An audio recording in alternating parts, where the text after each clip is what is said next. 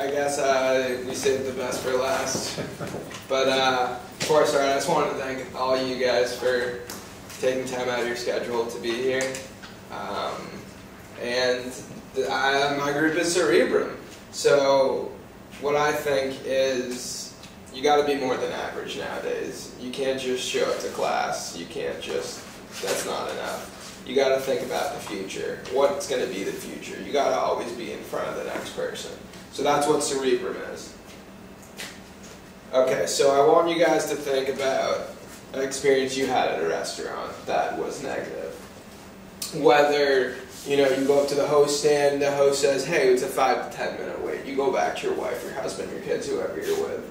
And you say, do you really think it's going to be 5 to 10 minutes?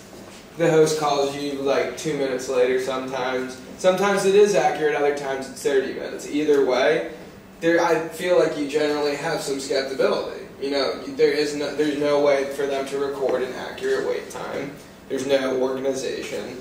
It's a pad and paper. It's just what I have in front of me. So that is now going to affect your experience. It's now going to affect the employees. So basically what Cerebrum does is it's going to be able to organize all of that and create basically a nucleus. So everything will work together. And these are just some pictures of bad experiences. So this is a video I made. It's actually made by Grace Patton. And this is just a quick synopsis I wanted to show. That kind of explains it.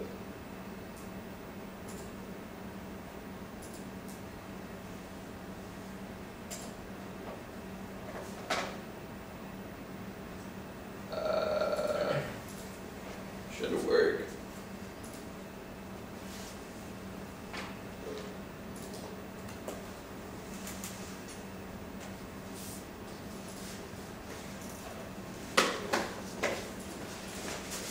Sorry.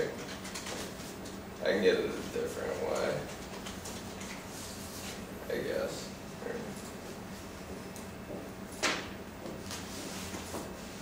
I apologize about this. It's important for my presentation that you guys see this, because it will help describe it better.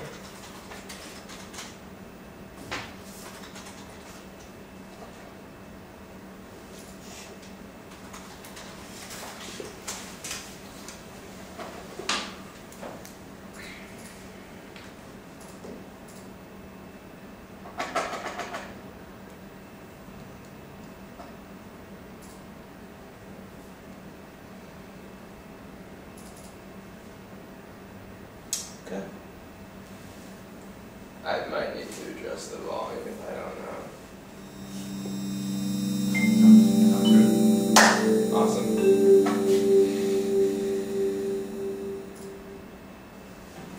Cerebrum is a highly advanced interface and operating system that allows restaurants and customers to connect more and improve overall customer experience. In many mid-scale and high-volume restaurants, controlling the flow of the customers can be difficult. Often poor hosting abilities lead to long wait lines and chaos in the dining room. Cerebrum is a way to help with all this. Cerebrum has 3 main components: Exercitus, Cerebus, and Rex. Exercitus helps hosts by displaying recommended tables for a guest on a simplified map of the restaurant, and also the current average wait time calculated through a special algorithm.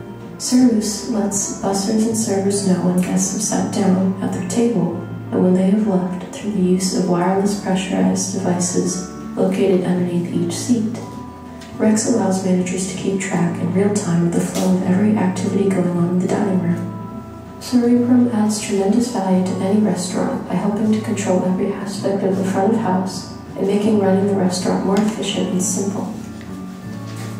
Cerebrum can be accessed on any computer, tablet, or smartphone device. Cerebrum is the future of the restaurant industry, and we hope you think so too. And that is all. So that kind of just, instead of me explaining it to you and you looking at me like completely confused, I think that video sums it up perfectly, what Cerebrum does, and why it is the future of the hospitality industry. I don't know if any of you guys have gone out to eat and already seen a host with an iPad. They can can see the tables and everything. What they don't have is it's not connecting to the servers, it's not connecting to the bussers, and it's not going to connect to the kitchen either. So this will do all of that. So just some values that Cerebrum brings. It's going to maximize your efficiency. You're going to be able to have a more calculated average wait time using a probability statistic, which I can explain to you. So you basically would say, how long on average does it take for a 1 top to sit? How long does it take for a 2 top to sit? How long does it take for a 3 top to sit? How long is it? And so forth. And through probability, you can actually create a formula on an iPad that the host would have that would create a more accurate wait time. It would control all of the guests that have checked in. Instead of saying, oh, I think it's going to be 5 to 15 minutes. Now you can say, hey, Cerebrum's letting me know it's probably going to be around 5 to 7 minutes. We have X, Y, and Z. As the video showed you again, the bussers can know, they can stay in the back, and then the pressurized seats, just like an airbag in your car. The guests get up. Bussers come out, whether they're doing roll-ups, whether they're helping the prep cooks. It's all about multitasking. It's all about being efficient. That's what managers want in these fast casual restaurants. So it's all Cerebrum is doing is making your job easier. You don't, the employee doesn't need to think. Cerebrum's doing it for you.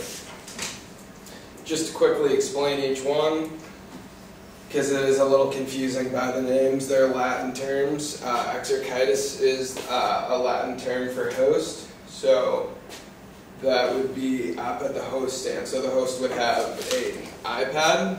So it would have all the tables to tell you what's open, what's not open, based on the pressurized seats, just like an airbag in the car. They would have an average wait time, just like I explained to you, using an average probability. The server, huge problem. Server, you go up to the table, the server has to take your order, and then they have to go to a centralized terminal just like this, where there's about 5 other people. They're all rushing. Hey, I need to, please quickly hurry up. I need to use this. Now you have a phone with servers on it. This is all part of Cerebrum. Put the order in, go straight to the kitchen. That's going to save you at least 5 more minutes. Boom, boom, boom, increasing speed, increasing efficiency, increasing profit. Rex stands for, in Latin, management leader.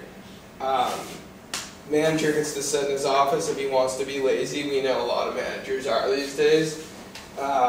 He can analyze all the data. He can tell what the host is doing. He can see what the wait list is. He can see what each table has ordered. He can analyze all that data, and through that can actually better forecast every single day in the future, whether it's staffing, whether it's ordering food, whether it is training, whatever it comes down to. It's a collection of data that will be continuously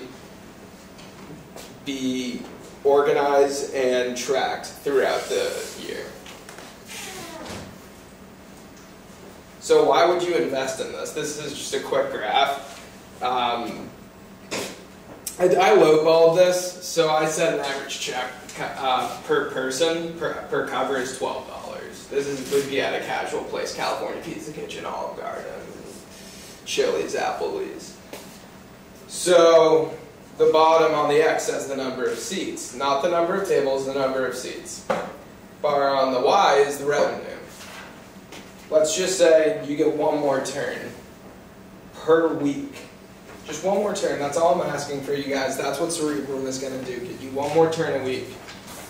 You have 50 seats. You can see on a $12 average cover, if you get one more turn a week, you've now generated a total of $31,000 in profit per restaurant per year.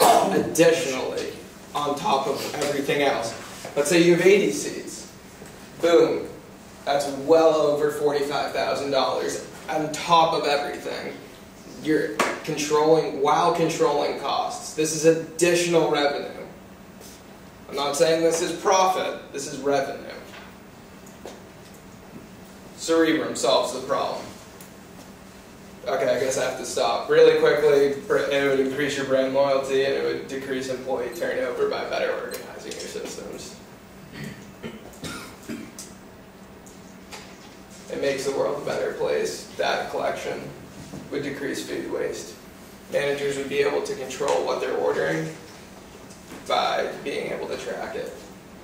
And Cerebrum, next product that every restaurant will have in the future, I can guarantee you. 110%, I can guarantee you in a year, every single restaurant you walk into will have this. Whether it is called Cerebrum or something else. Okay, thanks, Ryan. We should stop there. Let me turn it over to the judges. How did you come up with that name? Cerebrum? Yeah. Cerebrum is a Latin term for brain, and I thought that the point of the word, the whole point is a nucleus, a brain. The brain connects to your whole body. It controls everything. It organizes everything.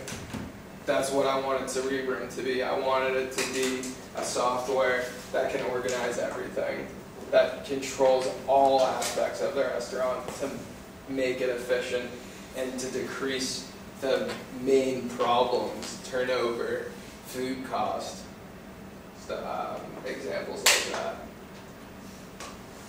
Well, but it's, I mean, in fairness, I mean, it's limited to, you know, the organization, I guess, of the guests and their meals, doesn't get into the kitchen or cooking or preparing or any of that, correct?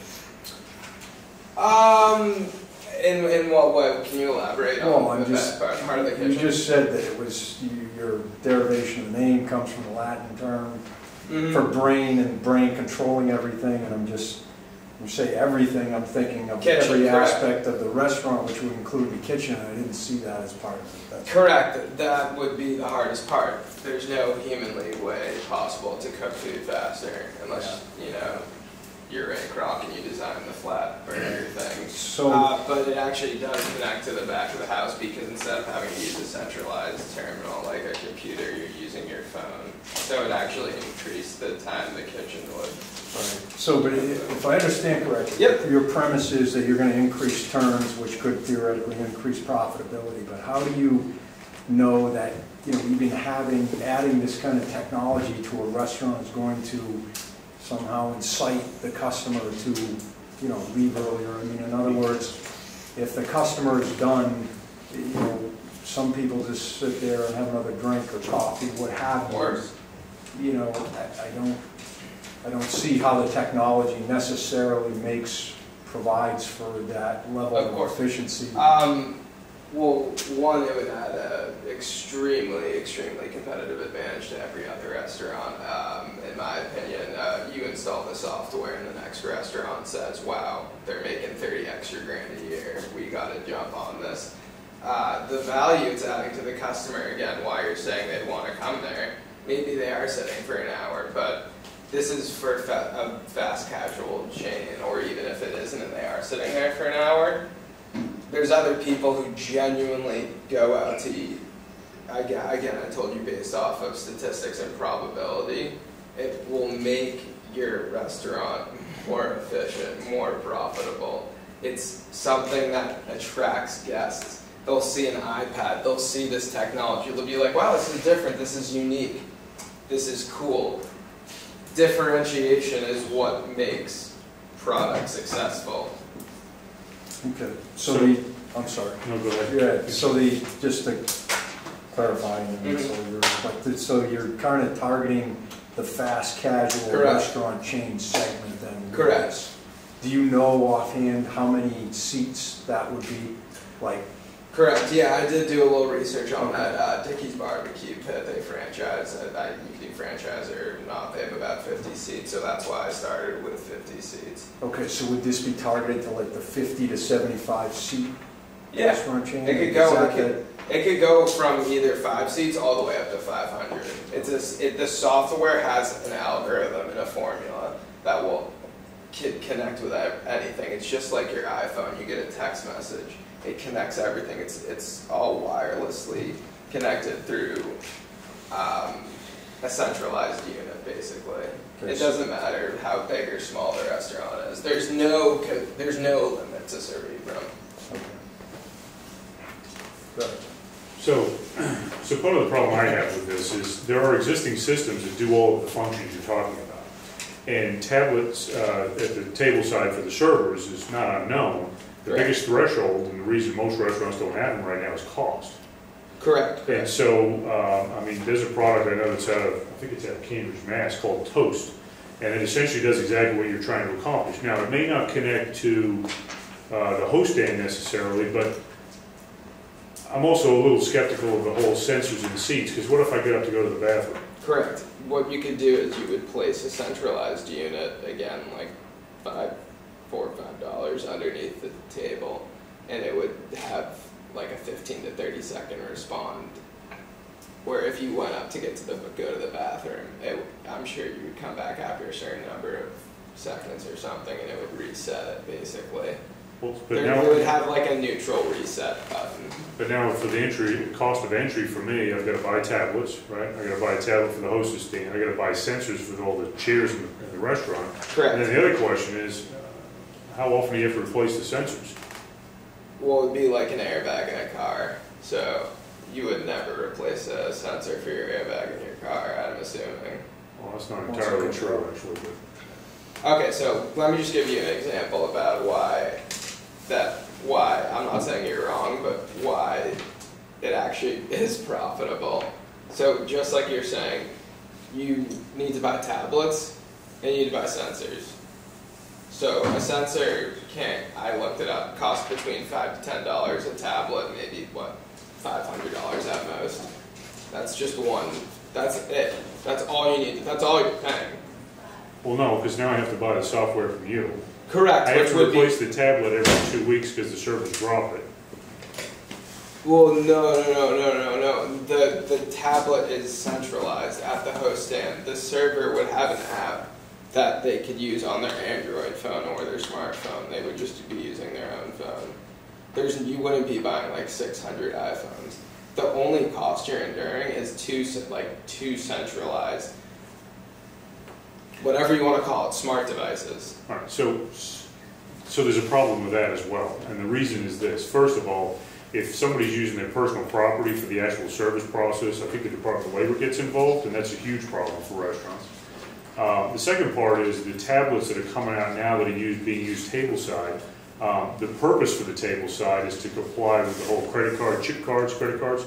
So now if I'm using, as a server, I'm using my own phone, I'm pretty sure that no business is going to want the individual servers to be processing credit card payments through their individual phone. If that makes sense.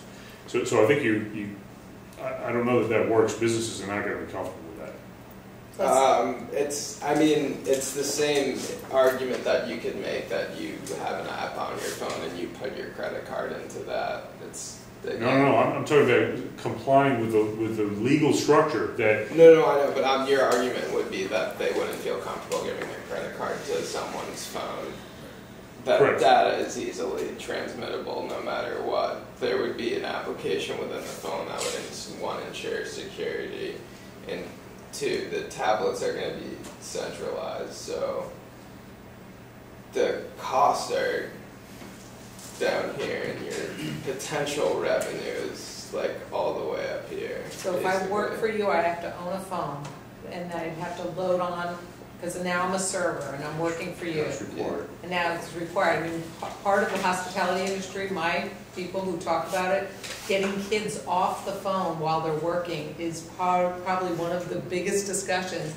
Like, they're not allowed to use their personal phone because now a text comes in from the girlfriend in the middle of observing that someone is... Correct. I don't think that it necessarily matters what industry you're in. I think technology is distracting. For instance, Mike, you have your phone sitting out right there. I know it's face down. I know you're not using it. I just think technology is the future. You gotta take advantage of that. You can set limits with a phone. You don't have to, there's a difference between using this application and blatantly seeing some person standing in the corner and texting on their phone. All this Cerebrum is doing is maximizing your efficiency. So I'll go back to the Department of Labor one, because that's going to be a huge problem. Well, I know, for instance, in Somerville, Massachusetts, they already had a host pad, like just like what you were talking about. But that's owned by the restaurant, that's not like your phone. And my problem with the phones, like for the individual service, is this. Under the Department of Labor rules, if you require them to use something of their own for the actual business purposes, you have to compensate them for that use of or for the product itself. For example, you can't require somebody to wear a black shirt with a logo on it that's your logo, because it's not something they would use outside of it has to be specifically for the business. It creates a whole host of problems on the HR side of things. Okay. So what would be the difference between that and, are you familiar with Uber? Sure. That's basically the same thing. Right, but you're using it for personal use, you're not using it for a third-party business that you work for. Well, the driver downloads the app and they're, you know what I mean, like it'd be the same. Interestingly, there was actually just a class action lawsuit settled on behalf of Uber that there were Uber drivers in California and somewhere else that just sued Uber for some ungodly amount of money. It was settled out of court for about $100 million. For that reason. They announced it yesterday? Or Yeah, it was yesterday. Yeah. Because essentially Uber had control over when and where they worked, so therefore they weren't independent contractors, and they made the claim that they should be employees getting full compensation. Correct. So my point is, when you get into, technology is great, well, I think we're fully supportive of the technology, but when you bridge the gap between personal technology and commercial technology, you create a whole host of issues, and it's honestly, it's one of those spaces where there's not a lot of case law and there's not a lot of litigation that's happened yet, but I bet your shoes it's coming. Right. Oh yeah, I'm sure. I think there's also ways to definitely bounce around those laws 100%. Yeah, but that's where $100 million settlements come from. So you don't want to bounce around it too much. But I would make the same argument though, that any successful company has had an $100 million settlement, no matter where you want to put it. So, I mean, like, you can take all the negatives you want and all the pros you want, but when it comes down to it, in the end, in my opinion, the pros are just massively outweighing the cons. You can take all these theoretical, hypothetical situations, there's just continuously ways to work around it and ensure that it's actually an effective product. And all, that's the way I feel personally. You gotta start somewhere. I'm passionate about my idea. I'm ambitious about it. So if something like that was to happen, then I would find a lawyer, find some way to get around it, you know. So you need to add a line item for legal fees? Well, that's again another hypothetical question you're asking, but yeah, I guess so. So is the whole premise, Brian, so I'm very clear, I was a little confused too of all the inner workings of each part. Yeah. You know, is your whole idea about the sensors, is that the core business model, is the use of these sensors? Because there are the point of sale systems that exist, you know, in OpenTable, whatever, they have a tremendous amount of ability or capability to do exactly what you're doing. So and I own part of a restaurant, so I know this. Your thing would be, it wouldn't be a compliment, it would be half of something that I need, but the other half I already have. Mm-hmm.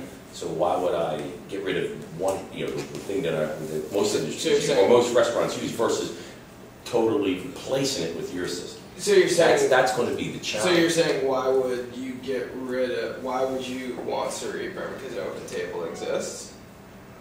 No, it's OpenTable is just part of something. There's a system called Aloha. That's the point of sale systems that most restaurants use. And they do a lot of analysis, and they have algorithms too. So your average wait time today is X, Y, and Z, and they have that. Now you're offering something additional, I get that. But a restaurant's not going to take their existing system and just say, we're going to leave it, we're going to take Ryan's system and totally replace the system that's been in play for, the last 15 years. Yeah. They keep upgrading their software, I mean. Aloha is tracking the food, too. Yeah, They're actually tracking food costs and things. Right. And that any point of sale system, this is just one branded one that we're talking about, tracks a lot of this information. Yeah, and the main terminals with the server, Yeah. or the host stand, and they have all they have lights too. This table's taken, this table's not taken, and you know, it's there. So that's why I'm looking at what you're presenting is more of a complement to maybe existing systems than a replacement. Well, yeah, and you can build off that as well. I mean, you could add other features to it that would cause different. And we use iPads we have like 7, 8 iPads, and each iPad has a swiper on it, right? Or a chip thing. So each, like if I was waiting on you, I put it in, and then, you know, at the end, then another server would use it or whatever, and then when you're ready to pay, it's all on the same system. So it's okay, you know, Mr. Spiro's bill, here it is, and then you just sign with your finger. You have the ability to put in the tip, everything, hit yes, use your finger, boom, done. Yeah. And it prints out a little receipt off of you, or we email it to you, you know. Yeah. But we use iPads. Yeah, I know. And they're still 500 a piece. I know Chili's does the same exact thing. The difference is that like iPads were like a phone. But I see. Ryan, we're out of time. Thank you very much.